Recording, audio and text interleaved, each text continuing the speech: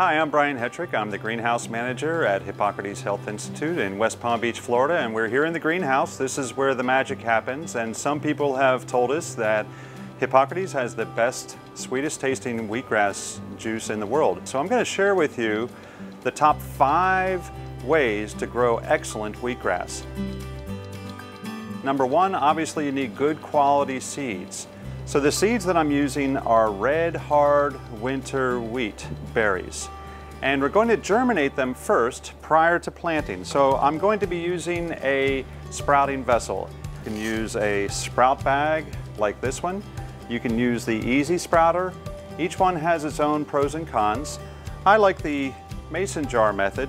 This is threaded to fit in place of the standard lid, only it has holes in it. So let's grow some wheatgrass, shall we? I'm going to put 1 cup of red hard winter wheat berries into the mason jar, and then I'm going to soak for 8 hours. Fresh filtered water, room temperature. After 8 hours of soaking, I place the sprouting lid on, and then I simply drain the water off by inverting the jar. And then I leave the jar at a 45-degree angle in a dish rack, and I rinse 3 times 12 hours apart. After 3 rinses, your seeds will be germinated and they'll be ready to plant. They'll have these tiny little white nubs off to one side. That's the root that's beginning to emerge from the shell. That's the perfect stage for planting. The next step is using potting mix in a tray that has holes in it. This way the soil will drain properly. And so I'm going to add a 1/2 inch of organic potting mix. Just a thin layer of potting mix is all that's needed. And I'm evenly distributing the potting mix out to the 4 corners of the tray, breaking up any clumps. And then I want to lightly compress the soil. So I take a second tray, an empty one, place it on top, and using both hands, palms flat, fingers spread, I press down 2 ways, then I rotate the tray 90 degrees, press down again, to create this nice, even seed starting mix with this cool waffle pattern to it. The next step is to moisten the surface of the soil. So using a misting bottle, I mist it heavy. You don't have to get the tray dripping at this point, you just want the surface of the soil well moistened. Now we're ready to plant. So my 1 cup of dry seeds that I started with will now have swollen to about 1.5 cups. That's the perfect amount for a tray this size. And I'm lightly brushing the germinated seeds out to the 4 corners of the tray. I'm not pressing down into the soil and I'm not covering with any soil. So just a single layer thick, just so they're touching side by side, not piled one on top of each other.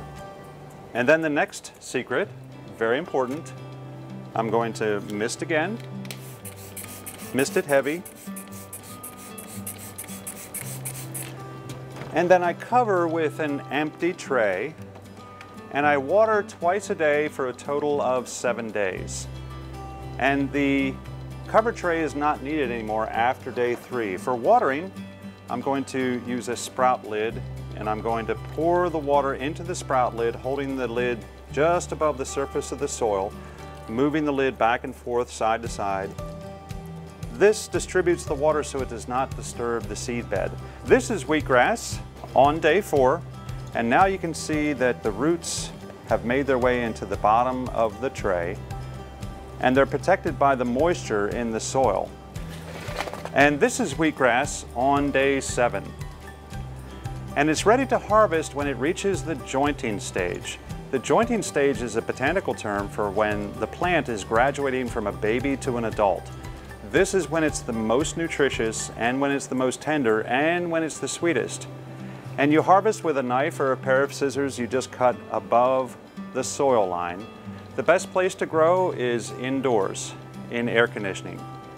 And the kitchen has the perfect light level. You want plenty of indirect sunlight and plenty of artificial light. Full spectrum is better than conventional, but no direct sunlight, ever, for the baby plants. Here at Hippocrates, I teach weekly classes to the guests who are in the program on how to grow not only just wheatgrass, but a dozen different varieties of sprouts that we serve in the kitchen every day. And here we have some sunflower sprouts. And here we have some buckwheat sprouts. And these are pea sprouts.